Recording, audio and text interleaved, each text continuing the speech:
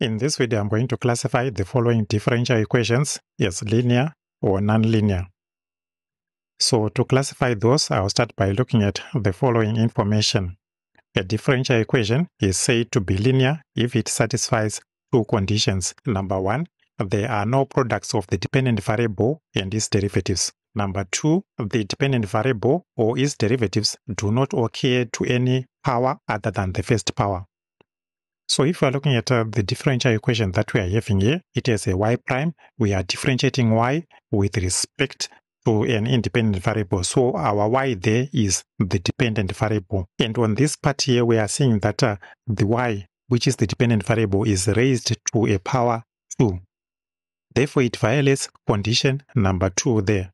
And if one of the conditions is violated, then the differential equation is nonlinear. I'll now move on to the second one there, where we have y multiplied by y prime prime plus y prime is equals to sine x. In this case, we are seeing that the y there is the dependent variable, and we are seeing that there is a product of the dependent variable and its derivatives. On this part here, we are multiplying the y by a y prime prime, the dependent variable and its second derivative. Therefore, it violates condition number 1 there. So we conclude that the differential equation is nonlinear. As long as one of the two is violated, then the differential equation is nonlinear. I move on to the third one, where we're having the differential equation sine x multiplied by y prime prime prime minus cosine x multiplied by y prime is equals to 2.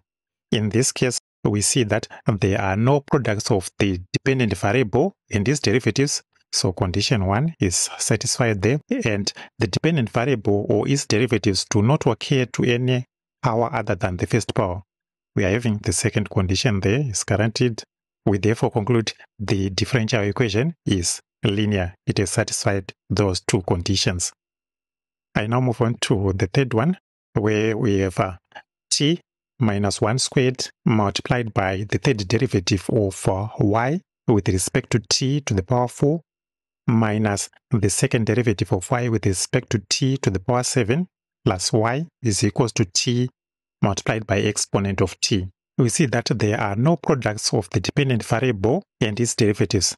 So condition number 1 there is satisfied. But if we then look at the second condition there, the dependent variable or its derivatives do not occur to any power other than the first power. What we are seeing there is our dependent variable, the y, and its derivatives. We are seeing the derivative of the y there is raised to the power 4. The second derivative of y there is raised to the power 7. So it's violating condition number 2 there. Therefore, we conclude that it's non-linear.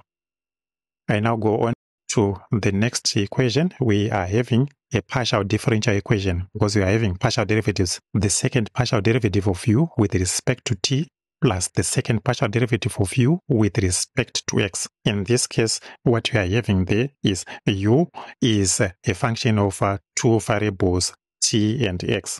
But we see that there are no products of the dependent variable and its derivatives because our dependent variable is the u.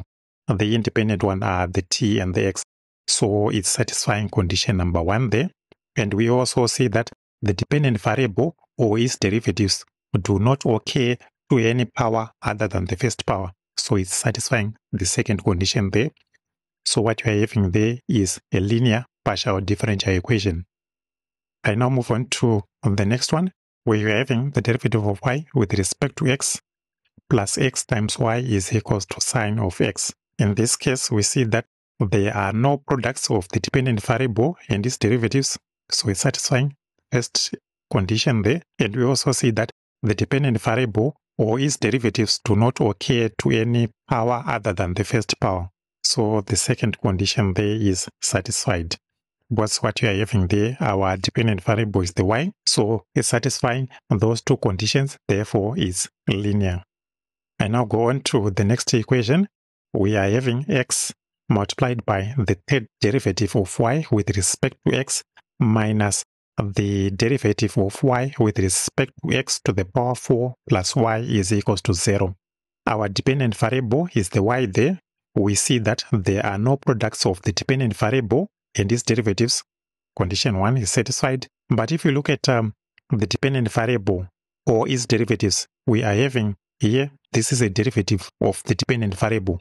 It's raised to a power 4. Therefore, it's violating condition number 2 there, which says that the dependent variable or its derivatives do not occur to any power other than the first power. In this case, we're having the derivative of the dependent variable is occurring to the power 4, which violates condition number 2. Therefore, that differential equation is non-linear.